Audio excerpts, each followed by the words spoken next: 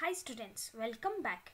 Today we will be studying about free, damped and forced vibrations. Then we will see a special case of forced vibration, that is resonance. This is a continuation video of the chapter sound. So let's start. Types of vibration or oscillations. Sound is produced when a body vibrates. That means they move back and forth. So they vibrate, shake and oscillate. Even atoms move back and forth from their mean positions. So vibrations are an inseparable part of nature. In this tutorial, we will study about vibration types and its relationship to waves. As we have studied that sound waves are mechanical or elastic waves, they regain to their original position. So that is the property of elasticity. They come back to their original or mean position. So there are three types of vibrations or sound vibrations. One is free or natural vibration. Then second one, damped vibration. Third one, forced vibration. Then what is free or natural vibration? The periodic vibration of a body of constant amplitude in the absence of any external force on it are called free vibrations. The free vibration are simple harmonic vibration under restoring force. The amplitude and frequency remains constant. So once a body starts vibrating, it continues its vibration with the same amplitude and frequency forever. As the example shows, it continues vibration forever. But this is just a theoretical idea, because in real systems the energy is dissipated to the surrounding over time and the amplitude decreases to zero. This dissipation of energy is called damping. Now examples of free or natural vibrations. Let's see this first one.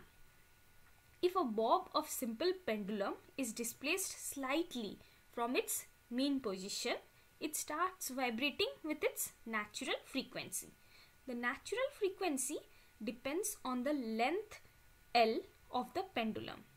So the length of the pendulum determines the frequency. Why? Because g is constant and we know acceleration due to gravity is 9.8 meter per second square, and 2 pi is also constant. So frequency depends upon the length and it's inversely proportional.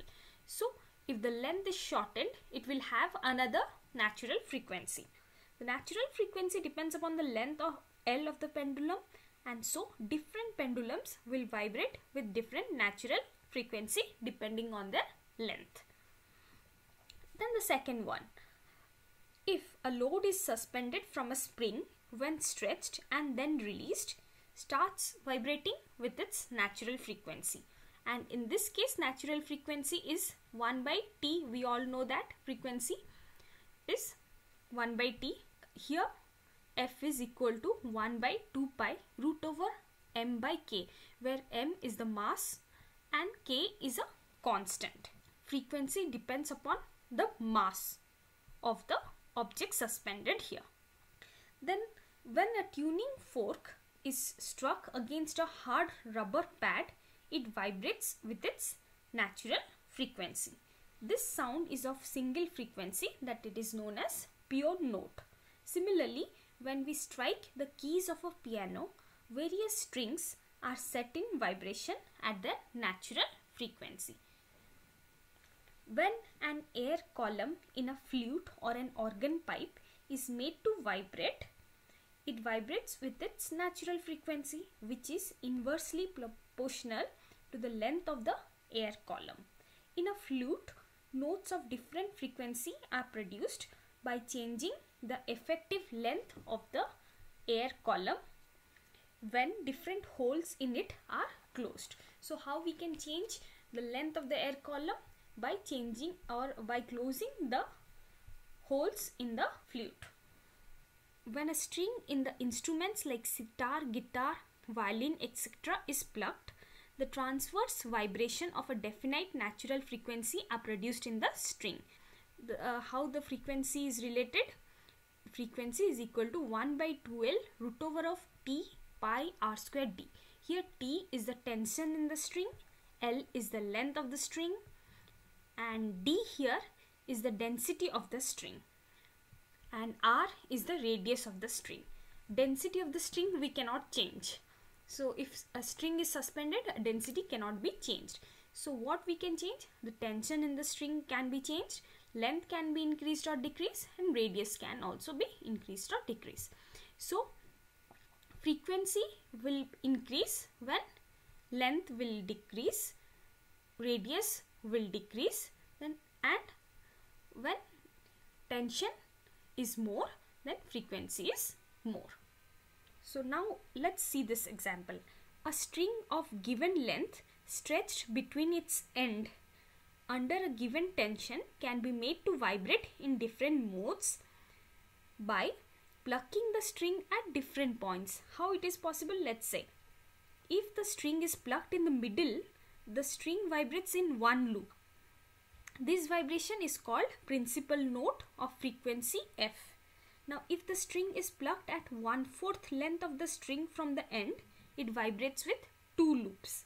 This vibration is called first subsidiary vibration of frequency 2F. Then if the string is plucked at 1/6 length of the string from one end, it vibrates in 3 loops. This is called second subsidiary with frequency 3F. So we know that whenever a body vibrates, it vibrates with a natural frequency. Then damped vibration. The periodic vibration of a body of decreasing amplitude in the presence of a resistive force are called damped vibration. Earlier we had studied free or natural vibration, but that was just a theoretical case. Damped vibration is all around us, because everything, even if a pendulum starts vibrating for some seconds, then ultimately it comes to stop due to the frictional forces of the air. So the amplitude of motion decreases due to frictional which the surrounding medium exerts on the body vibrating in it. So first the amplitude was high and then it starts decreasing with time. The frictional force at any instant is proportional to the velocity of the vibrating body and it tends to resist the motion. As a result, the vibrating body continuously loses energy in doing work against the force of friction. So amplitude decreases with time. When a slim branch of tree is pulled and then released, it makes a damped vibration. Once it released, then it's finished. Let's summarize the difference between free and damped vibration. First, the amplitude remains constant. Here amplitude decreases. There is no loss of energy. Here there is a loss of energy. No external force acts on its body. Here the frictional or damping force opposes the motion. The frequency is equal to the natural frequency and remains constant. The frequency is always less than the natural frequency. Now the third case of vibration is forced vibration.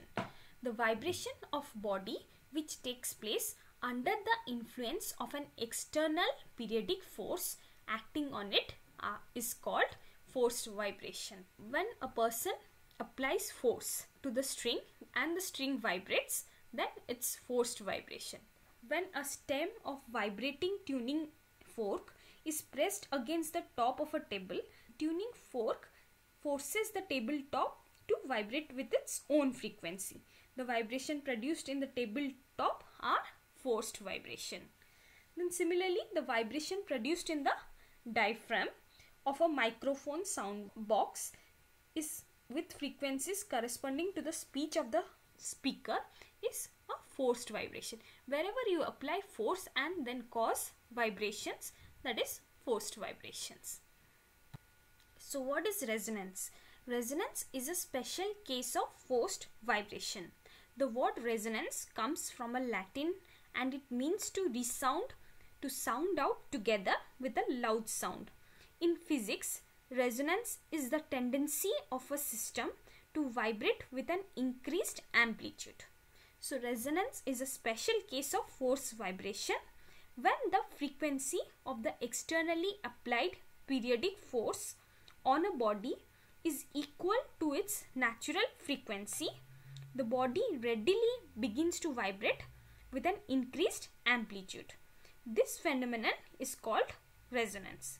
The vibrations of large amplitude are called resonant vibrators.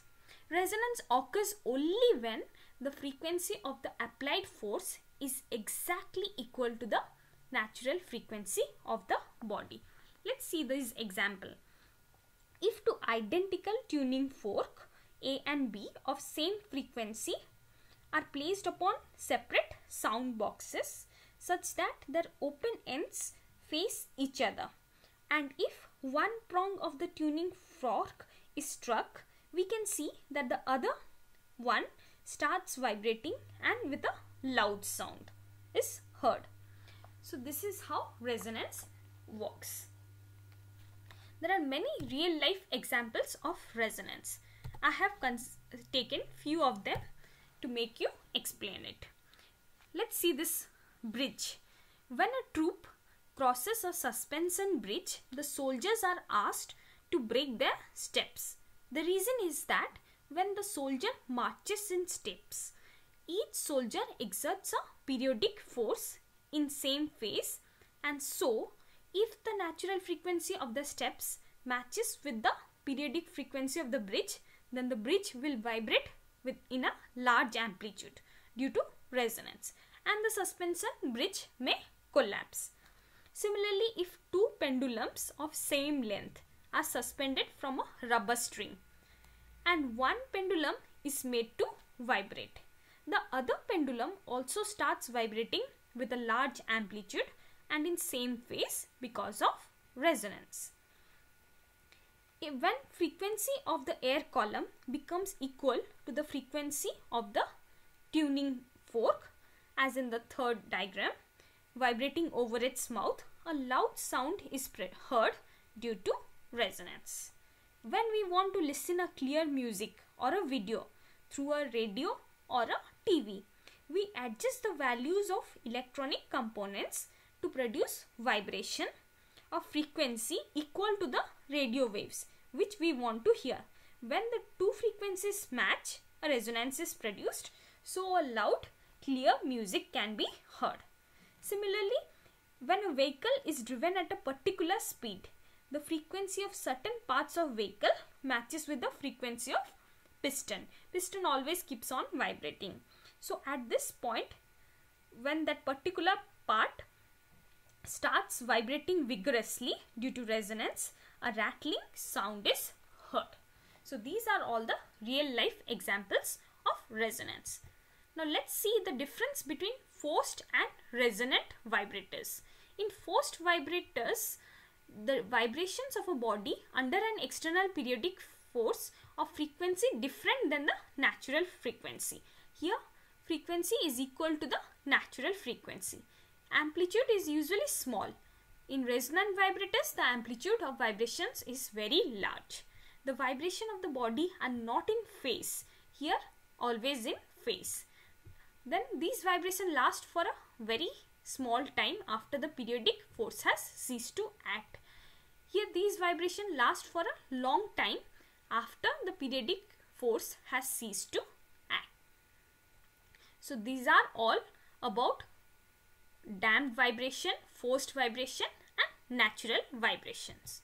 So thank you for watching this video. If you have any questions, please leave them in the comment section below. And if you like my video, give a thumbs up and subscribe to my channel for latest updates.